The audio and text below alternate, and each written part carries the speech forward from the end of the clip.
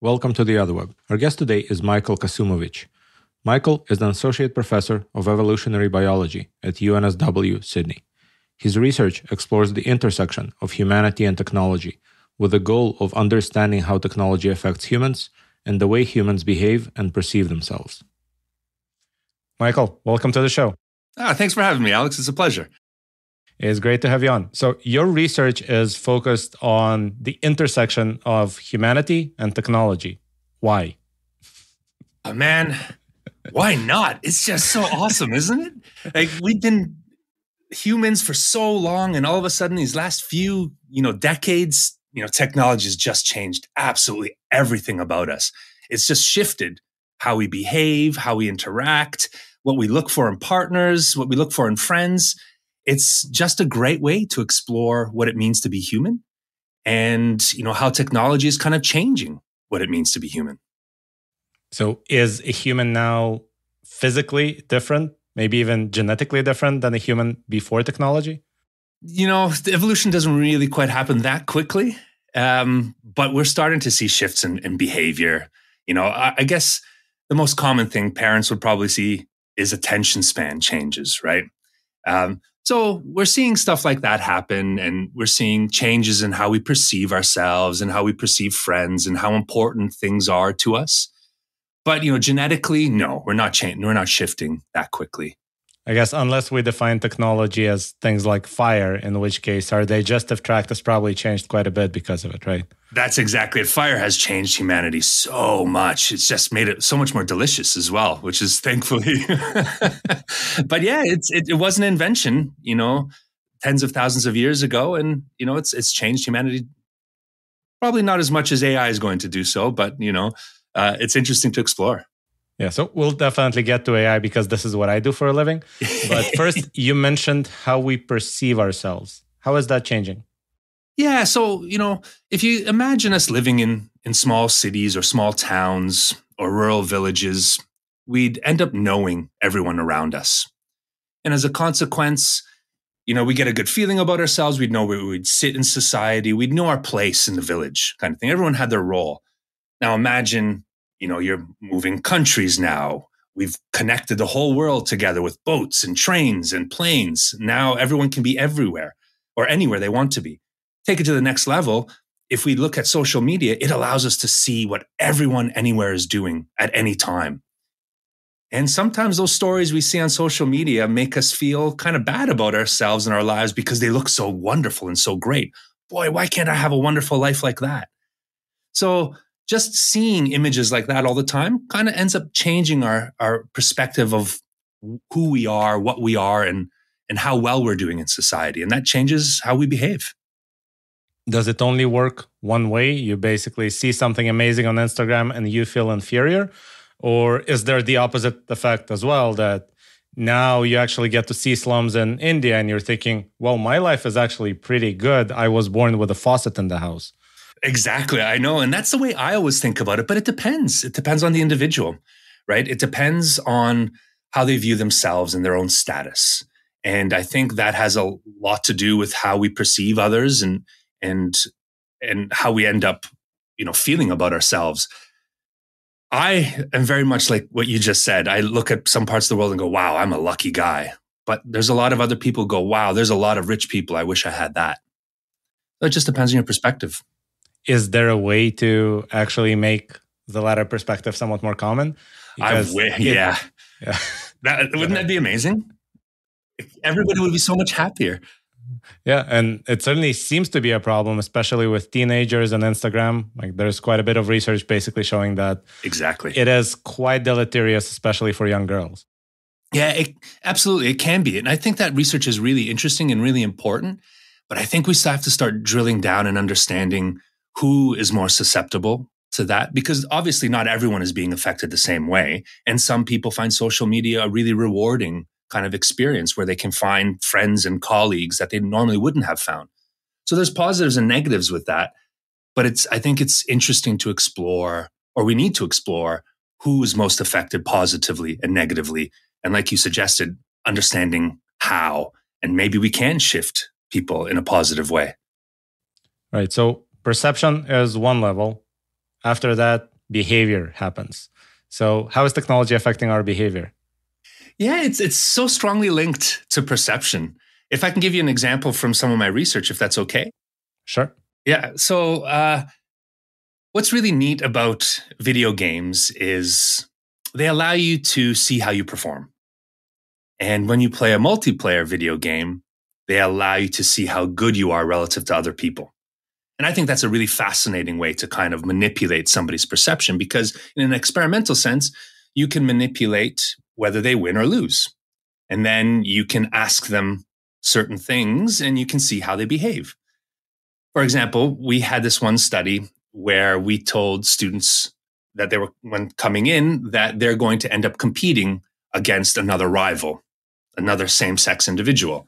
And that's going to be a physical competition where they're going to be having to play in a tug of war, for example, or they're going to have to try and lift as much weight as they can. And individuals coming in were told that, and then they were told that that opponent is going to be either stronger or weaker than them. Then when they were preparing themselves and just before they were ready to do the competition, we said, hey, we're just going to talk to these other folks and give them the same spiel as we told you and get them prepared. While you're waiting, would you like to play one of these video games that we have listed here? And we gave them a choice of 6 games, 3 of them being violent, aggressive games and competitive games, and 3 of them being non-competitive games. And those people who were weaker ended up choosing the more competitive and aggressive games. And we argued that was because they were trying to pump themselves up and prepare themselves for this competition. So they were trying to get ready and get more aggressive so they can perform better. Interesting. So I've had a question about games for a very long time that I think I know the answer to, but maybe you can help me understand better. Sure. If the game is violent, does it serve as kind of an outlet for an existing urge, almost like letting the steam out? Or does it actually desensitize the player to violence and makes them more likely to act out their fantasies in real life? Yeah, so that's been talked about quite a lot, and it's such an interesting question. We do know that violent video games don't make people violent. They can some individuals, but those individuals likely have some other kind of mental health issues underlying that behavior. But if we look at the number of people who play video games around the world, if video games made people violent, my goodness, our society would be so aggressive and so violent because virtually everyone's playing these kinds of games. But that's not what we see. And what we do see is some really strong evidence that demonstrates that kids can tell the difference between what's real and what's not real. So when they're playing, for example, Grand Theft Auto 5 and they're running around and pulling people out of cars and crashing and shooting cops, they know that's play and make-believe. And it does feel like it's a way to let off steam and just kind of relax. But our research really does show that it does one more thing. It really allows you to understand where you sit in the hierarchy. So after playing with different players of different skill levels for a really long time, you kind of get an understanding of how good you are. And that lets you kind of figure out your place in society a little bit better.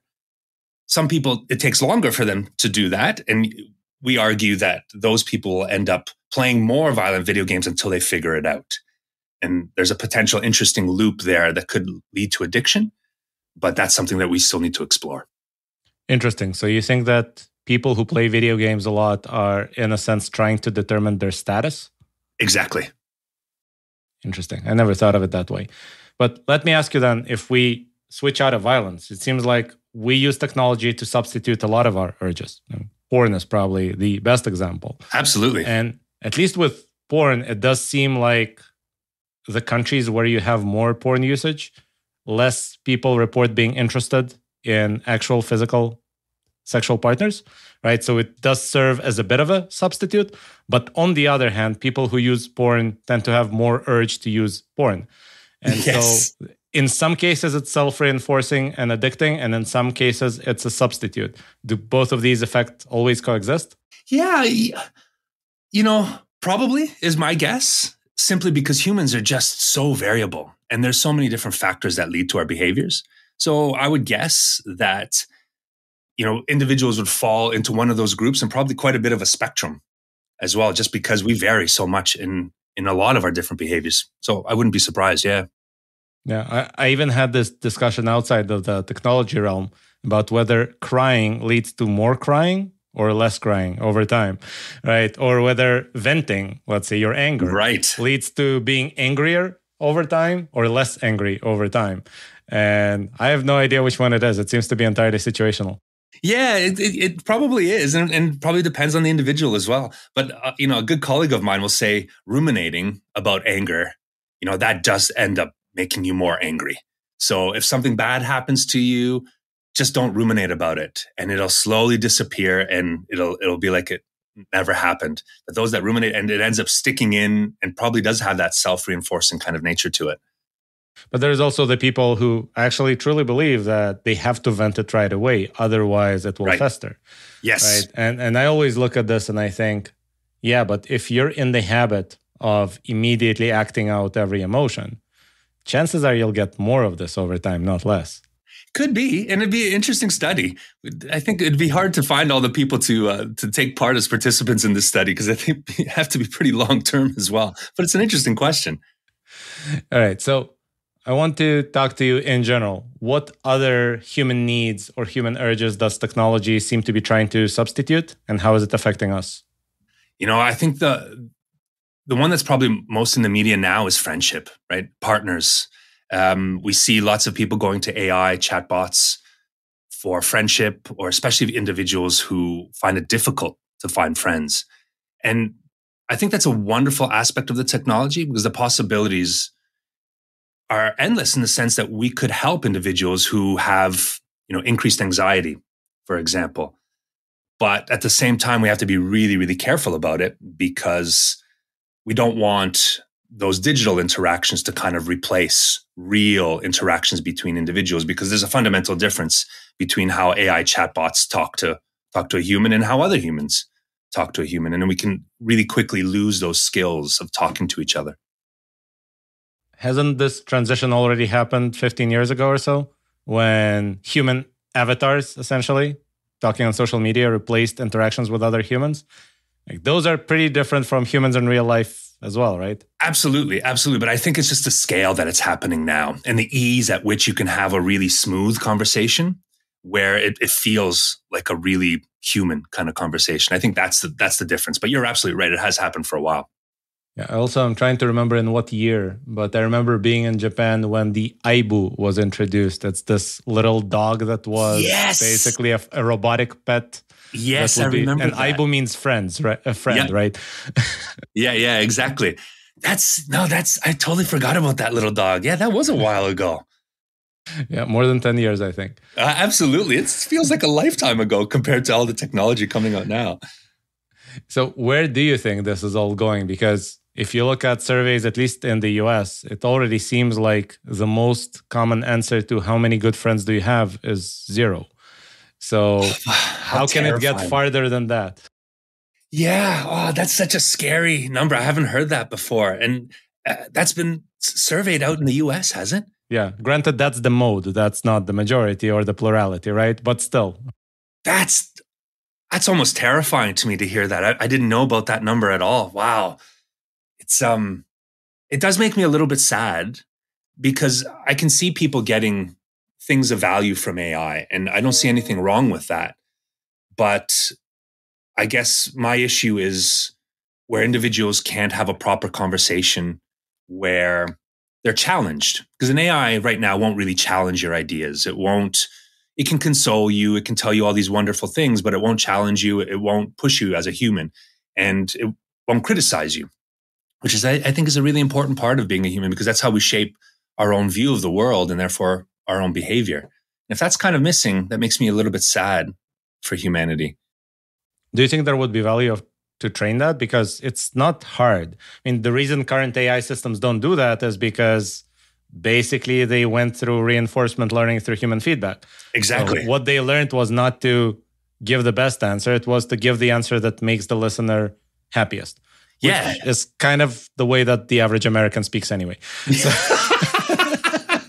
I have no comment on that.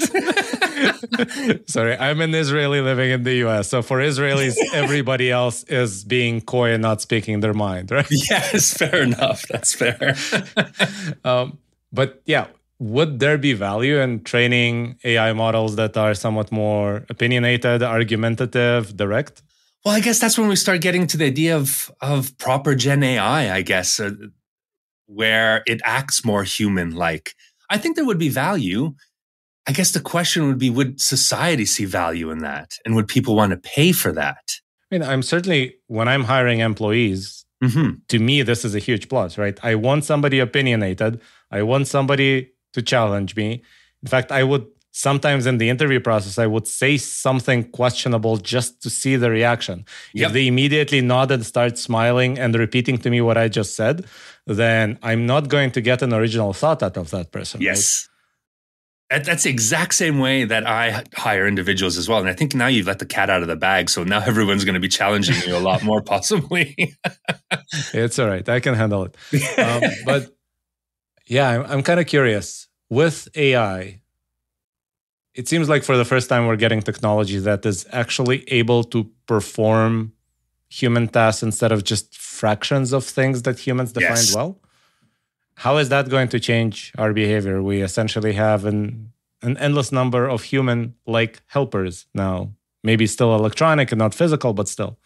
Yeah, I think that's a really interesting question. And, I don't think the literature's looked at it far enough because it seems so far away, but it does seem to be coming closer much more quickly than we anticipated. I can only imagine it's going to change our behavior. If we all had our own, a dozen butlers and maids for us, that changes how you behave on a daily basis and the things that you do. In a perfect world, I guess we'd have more time to do all the things that we want to do, but I'm not 100% sure that reality is going to come to fruition, really. Yeah, and I'm a bit of a cynic in the sense that I think most bad behavior in the world is a result of free time. And so if you increase the amount of free time that people have, you're not going to get more creativity. You're going to get more bad behavior. Oh, man, you're probably right. And that kind of saddens me a little bit as well, to be honest. Yeah, I would even say that most depression in the Western world is a result of too much free time. Yes. Because it seems to be absent in societies where people just don't have time to ruminate, like you said. That's exactly it, because you're more worried about where you're going to eat, what food you're going to have, where you're going to make that little money that you can. So you're hustling as much as you can, and that takes up all of your time. I totally agree that has a completely changed Western society. Right. Crazy thought. If the effect of AI is basically the equivalent of having a dozen butlers, can we just look at the way rich people lived in the past and assume that that's how we'll be? Those are the traits that we're about to develop? It's definitely possible. And if that's the case again, oh man, we really need to do better, don't we? Because that's one way of looking at it. The other one is you can now become Aristotle, right? Because Aristotle obviously never did his own laundry. So no, probably not. Yeah, and just had all the free time to think. To me, I think that would be an awesome opportunity. We'd have more free time to just think positively about problems and things. But like you said, I don't think most people would use that time in that kind of a way. Hopefully we wouldn't get more trolls on the internet, but that seems pretty likely, wouldn't it? Doesn't it? We would definitely get more AI trolls. Yes. And I should mention what I'm working on in my day job is basically making AI that curates content to eliminate mostly human-generated junk, but eventually AI-generated junk as well. So hopefully we can have AI that filters AI trolls as well. That would be wonderful. I'm sure you probably saw that the social AI that came out a little while ago, essentially like Twitter, but it's just bots. You just interact with bots, and you can select the type of bots that you want to interact with you, and they can be supportive or they can be antagonistic, and that's a weird experience. Yeah, emulating connection seems like an odd thing to have. I totally agree. I can't imagine why this was done, but everyone has their vision, which all the power to them. Since you are researching this and you're basically looking at how this changes humans, Mm. Where is this going? How would it change us? Yeah, what happens if you have a bot that's a complete sycophant and always agrees with everything you say and do and always supports you? I can't imagine that leading to a good thing. It leads to you becoming a dictator over time. Like basically everybody will become their own Putin.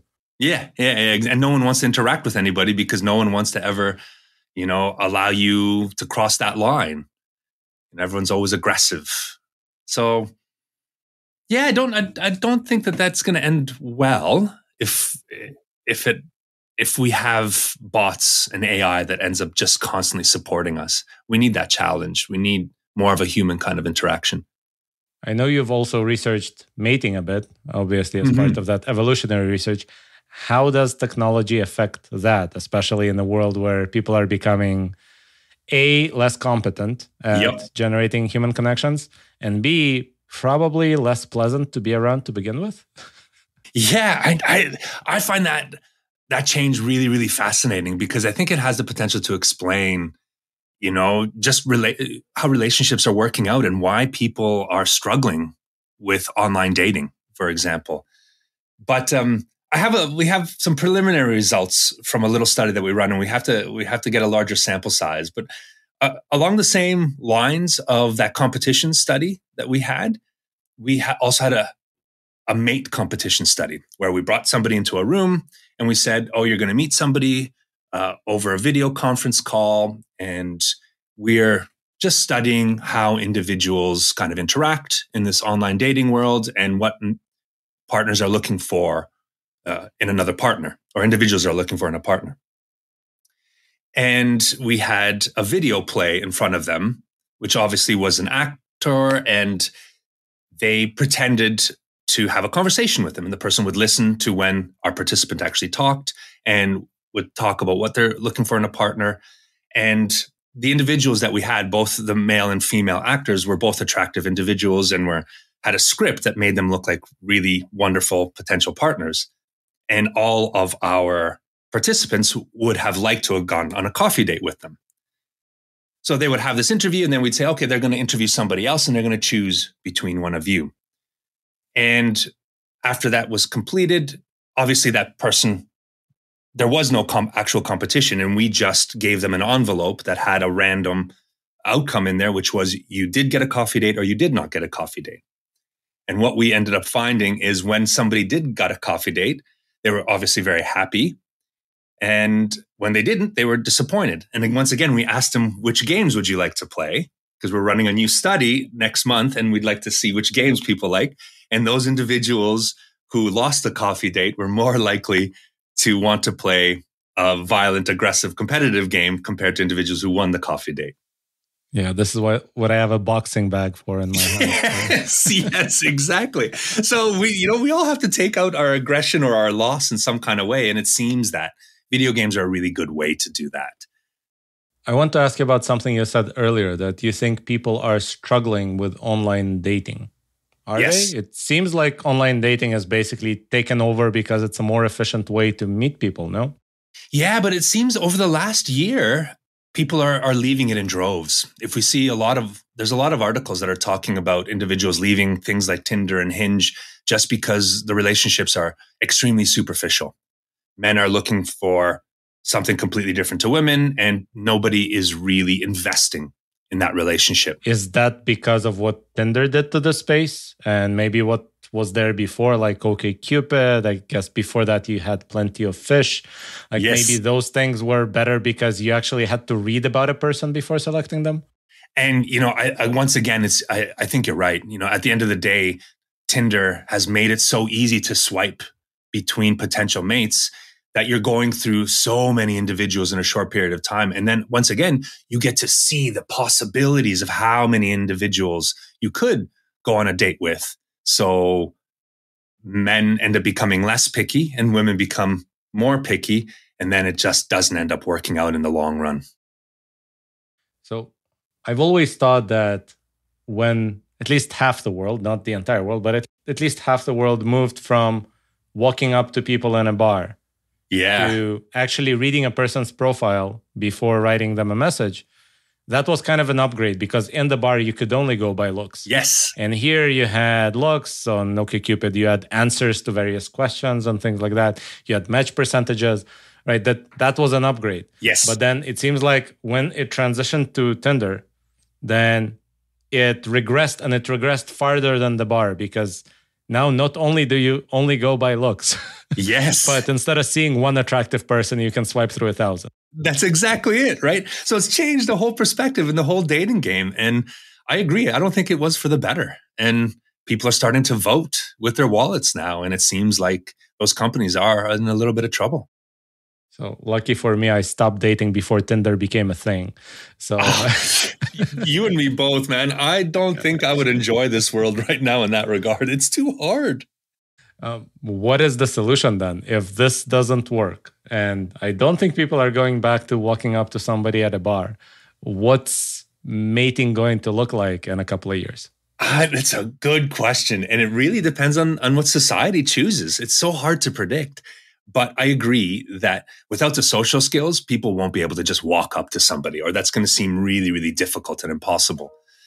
But what we do end up seeing now in response is people are joining gyms, for example, or joining different hobbies to try and meet people with the similar kinds of interests as them. So they're actually seem like they're playing a bit more of a long game in an attempt to find people who have the similar interests, and then potentially finding a partner within that group. So let me ask you then about a much older technology that, at least in my observation, seemed to have affected this quite a bit. Yes. The airplane. Yes. Is it just me, or is it just much harder to do all of this when most of the people around you aren't from the same town as you? And you can no longer just be in a place where you automatically have 90% of your experience in common with every person you meet. And that's always fascinated me as well. You know, the airplane, I think, has changed everything. You know, how we live, where we choose to live, how we choose to spend our free time, the individuals that we end up interacting with. I think, yeah, it's an excellent example of how that's reframed what we look for in a partner and what we expect in a partner. And I think this technology now is doing a very similar kind of thing. Going even beyond that, even after you find a partner, it reframed what life looks like afterwards, because most of the time where you and your partner end up living is not the place where you have grandparents and aunts and people who can help babysit. And so the entire house economy essentially has changed.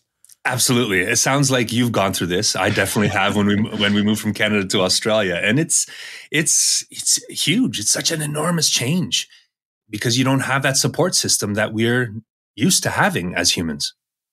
Yeah, we're constantly having this I guess, import cycle of let's import my wife's mom for 3 weeks and then my parents for 3 weeks. And we're trying to alternate and manage this because obviously it's very helpful to us. It's very good to them to spend time with the grandkids. But it requires quite a bit of planning and effort that I'm sure our ancestors didn't have to. That's exactly it. We're spending a lot of time doing things our ancestors never had to. And that takes a lot of brain space. Absolutely. All right. Last question. Open-ended. What is the brightest future that you see? How is technology going to make us better in the best case scenario? Woo-hoo! In the best case scenario. Wow. You're really letting me be wishful here, it seems. Yes. In so many ways, wouldn't it be wonderful if AI actually does what people like Sam Altman say it's going to do?